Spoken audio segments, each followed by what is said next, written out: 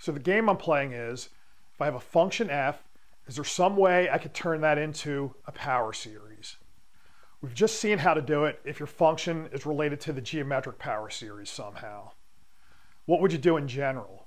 For instance, e to the x, sine of x, geometric power series really doesn't apply to those two series. So what we can do instead is, we could take a look back to Taylor polynomials. What do we have there? Well, what we have is we're going to have some center x0, and we have a procedure which takes our derivatives. We're going to evaluate that derivative at the center, divide by k factorial, and that's going to give us the kth Taylor coefficient. So if I get enough of these Taylor coefficients, we could just load up powers of x minus the center, and then that's going to give us a polynomial. Now, with that procedure, I could just let the highest degree run off to infinity, and what you'll do is we'll get a whole sequence of these Taylor coefficients, and then we can attach a power series to that. Okay, so where we were attaching a bunch of these coefficients to a polynomial, as you go off to infinity, you just attach the coefficients now to a power series. Okay, so that's our first step. Next step is going to be, well, what happens if I have a function defined by a power series? So for instance, my f of x equal to sum going from n0 to infinity, cn x minus x0 to the n on some interval. Well, what's going to happen here is, well, you can't get away from your Taylor coefficient formula. These cn's are actually going to be equal to what you would have gotten had you started with the function and just cranked your series out using these. So this is giving us some sort of uniqueness. If I can get a function defined by a power series, we have to have these Taylor coefficients coming into the picture. Okay, and the way we see this is just the usual trick we did for Taylor polynomials. Take enough derivatives, you evaluate x equal to your center, and then you just divide by k factorial. Okay, what do we have? Definition. F has derivatives of all orders at our point x0, which means I can take as many derivatives as I want. We're going to define this gadget here, the series n going from 0 to infinity. Okay, we're going to take n derivatives of f, evaluate at x0, divide by n factorial, multiply by x minus x0 raised to the nth power. We're going to call this the Taylor series of f centered at x equal to x0. So note, this is just your Taylor polynomial, and now we're just going to let the top part run off to infinity. If x equals 0, we call it the Maclaurin series for f. Same idea, taking the Maclaurin polynomial for f of some degree, letting the degree run off to infinity. Okay, so let's look at an application. Suppose I have f of x equal to 1 plus x raised to the 50th power. If I wanted to expand this, what would we do? We would go to Pascal's triangle, and then you do your business of, you have 1, 1, 1. I add the 2 above it. I get 1, 2, 1. Add the 2 above each of those. 1, 3, 3, 1. Okay, for this, we're going to have to do 50 rows. That's going to be an exercise in tedium. So the shortcut is going to be, we'll just form Taylor series. Okay, well, if I go with x equals 0, it'll be a Maclaurin series. So let's take a look. F of 0 is going to be equal to 1. If I take the derivative, I'm going to get 50, 1 plus x to the 49th power. Second derivative, 50, 49, 1 plus x to the 48th, and so on. So what are we going to do? Our coefficients are going to be a0 equals 1. a1 is just going to be equal to what we get when we put a 0 in here, so I get a 50. Second derivative, it's going to give me, when I put a 0 in, 50 times 49, and then I have to divide by 2 factorial, so it's just 2.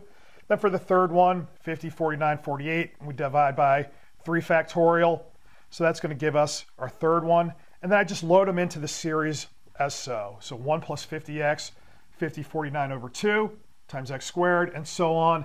And now since this one is actually going to be a polynomial, when we get to the top term, which is going to be x to the 50, we can stop. So this is really a polynomial problem. It's not a series problem, but that's going to be the idea. If I want to get a handle on the coefficients of this thing, all I need to do is take a lot of derivatives, divide by k factorial. So if someone hands you a function, we have a recipe for cooking up its Taylor series. The only hitch is that Taylor series may not agree with the original function. So what can happen? Well, in one instance, what can happen is you get all of your Taylor coefficients equal to 0. That's going to mean that the series itself is going to be 0, but this will happen for functions which are not exactly 0. So what's going to happen is you're going to have a function that's extremely flat at 0. No matter how you try to approximate at 0, you're going to get 0 back. So what's happening? You try the tangent line, you get 0. You try the best quadratic, you get 0. You try the best cubic, it throws back 0, and so on and so on. So the idea is the Taylor coefficients are just not enough to catch what's happening with the actual function.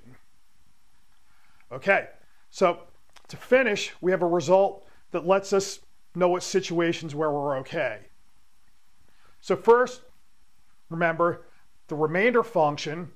This is going to be defined for each n as I take my function, I take my nth Taylor polynomial, take their difference, and then what's left over is going to be the error in the estimation by using the Taylor polynomial.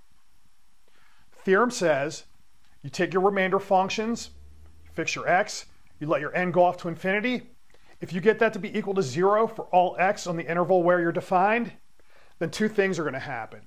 The first is going to be the Taylor series that you're using is going to converge, and then the second thing is going to be it will be equal to the f of x that you started out with. So if we have this happening, which is going to be for most of the functions we look at, things are going to be great. One more thing, rather than leave this as just some sort of abstract exercise, let's run our remainder theorem through a concrete example. So what do I have? We have the geometric power series. It's going to converge on an interval -1 to 1. So our function f is going to be 1 over 1 minus x. The nth Maclaurin polynomial is going to be 1 plus x squared all the way up through x to the n. And we can rewrite this as 1 minus x to the n plus 1 over 1 minus x. So our remainder is just going to be the difference of these two. And that's going to give me x raised to the n plus 1 over 1 minus x. Okay, to use our theorem, what am I going to do? I'm going to fix an x, and then we're going to take the limit as n goes off to infinity. So here, x is going to be fixed between -1 and 1. Then we're going to take the limit, so what's going to happen? Here I have 1 minus x in the bottom. That's just a constant, so we can pull that out of the limit. And then here we're looking at something like x to the n plus 1. Think of x being, say, 1/2. Then the shape of this graph is going to be, okay, for 1/2 to the x, and note the x here has nothing to do with this x. 1/2 to the x is going to be shaped like this. So 1/2 to the n, as I go out to infinity, is going to get driven down to 0. So the limit here is going to go off to 0. What's the conclusion? Well, the first thing is going to be that our series, so if I let this Pn of x, let the x go off to infinity, our usual geometric power series, our remainder theorem says that function is going to converge. We already knew that, but this gives us confirmation of it. The second part is going to be not only does it converge, but it converges to the function you started with. So our geometric power series is going to converge to this. Again, we already knew that, but our remainder theorem gives us confirmation. So that's how you use your remainder theorem.